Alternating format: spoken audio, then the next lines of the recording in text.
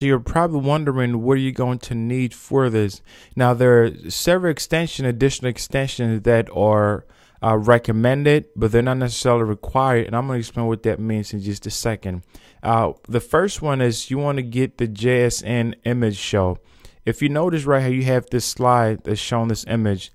In order for you to get this effect, you're going to need this extension called the JSN image show, which makes your images, look so much, better and allows you to present it in a very professional way.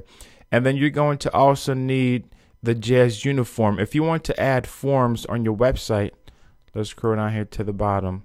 If you want to add forms like this on your website, you're going to need that extension, as well, because what they've done is with the latest release, which is the new version of it, they have incorporated a few of the extension, and then there's another one called JSN Image Slider, Easy Slider, that allows you to create some beautiful sliders as well. So if you want to utilize those features, then you're going to need those. But if you don't need to add forms, if you don't need to add the slideshow, if you don't need to add things like that, then that's not required for you to have.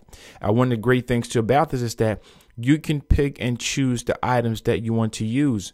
So if you want to use the features that I mentioned with the form and the images, you want to style a little bit differently, then those are definitely required for you to do that. Without having that, you won't be able to utilize the features in there.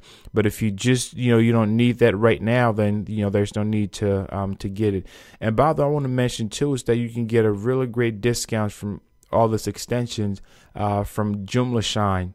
They're now official partners of Learn Joomla Fast. So all the students only get a huge discount, for the extensions. I'm going to make sure that I get you the discount code for you to get it. So that code is just for you. It's not available to the general public. So I just wanted to, mention that. But once again, if you need those features on your site, if you want to incorporate it, then you get it. But if you don't, but I would say this, that I would recommend that you get it because you want to be able to utilize, the full potential of this thing. You just don't want to get, just part of it and then not able to complete it, because it's going to come in handy. It's going to come in very handy, because there are times we need to incorporate a form on your website. With this form incorporated in there, you can just, drag and drop the form directly on there. You don't have to do anything additional. You don't have to get anything else. So if you want to add some images, which images play a major role in how people relate to what you do. So if you want to have some sliding images like this one here, you can use this easy image slider here, which is really, really stunning and beautiful, and it's very simple to use. So once again, the choice is yours, but I would recommend that you get these